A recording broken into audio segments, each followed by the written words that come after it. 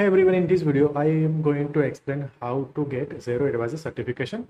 As you can see, there are totally 4 options. Okay, self-paced, webinar, in-person classroom session, and fast rate assessment. Okay, so the first is time consuming. You can see it's a total around 8 hours process, and self-paced is good, which can complete within time, but it consists negative marking, so you need to get 80% minimum to get the certificate. And if you are confused about the process, or due to lack of time you are not able to get the certificate, then I can help you.